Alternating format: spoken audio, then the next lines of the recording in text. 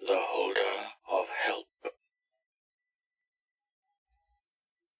In any city, in any country, go to any school or educational facility you can get yourself to. Be sure you bring a watch or other timekeeping device with you. Go to the northernmost entrance and wait until 10:49 p.m. to open the door. If you open the door at the wrong time, whatever manner of security that is employed will catch you and dismiss you from the grounds. 2 days later, you will be charged for the murder of a small girl and executed without a trial. When the correct time comes, open the door. It won't be locked. Do so casually. You don't want to appear threatening. There will be a girl waiting for you in the middle of whatever room you entered. She looks like a normal school-age girl. This illusion is not meant to harm you, but she can still easily outmatch you if you attempt to harm her.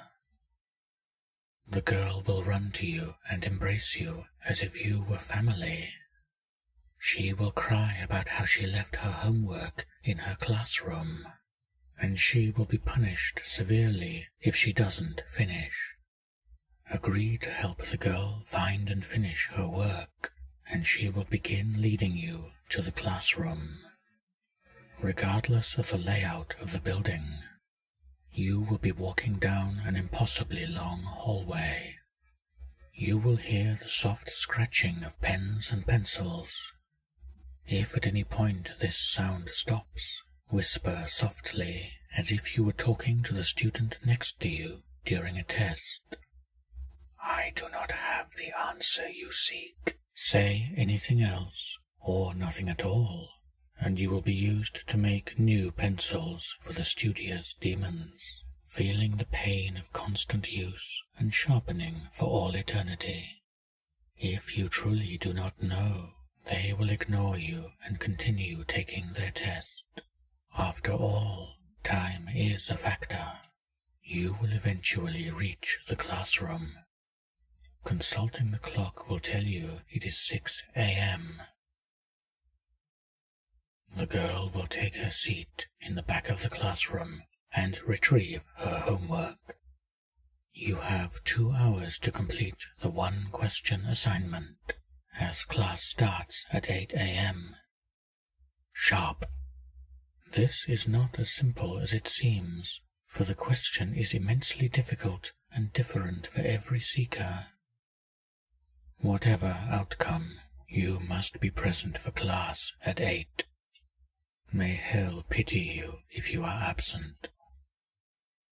The teacher will enter the classroom and begin to lecture. He will mostly talk about how help has harmed the world. He will tell you about the weak who pulled the strong down with them. He will talk about those who took advantage of people willing to help. He will tell you about those who did harm while meaning only to help, particularly in the case of the objects. When he finishes, you will notice an unnatural darkness forming outside, clearly visible through the window. It will disturb the children and cause them to seek comfort in the teacher. He will simply ignore them, for he is not the holder of help. He will simply tell the children that it's time to hand in their homework. The children will be called to the teacher's desk one by one. The teacher will find every answer displeasing, and he will send them outside into the unrelenting darkness. Though their screams of pain will draw your attention, to look at them is to join them.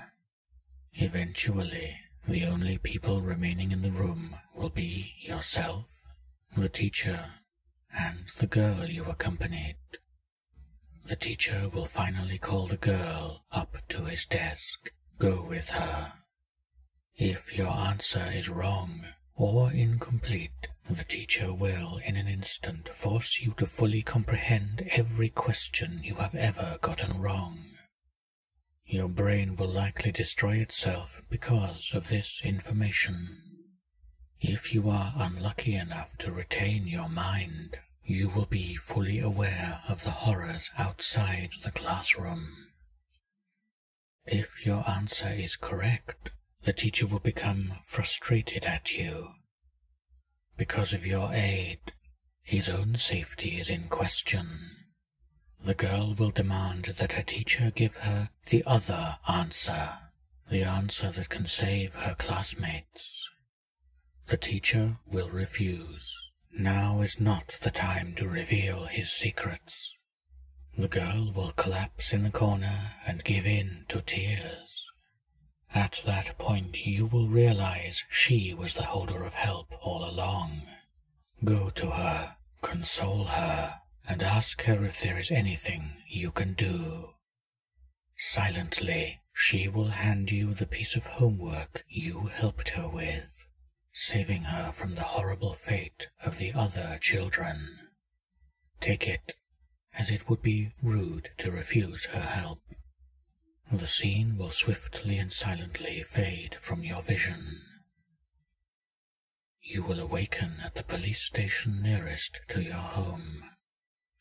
A nearby poster will inform you that a class of students from the elementary school you attended has gone missing. You will be holding the piece of homework, but you will not remember what was written. No harm will come from looking at it, but it is written in the language. This piece of homework is Object 301 of 538. By helping one, you hurt many more.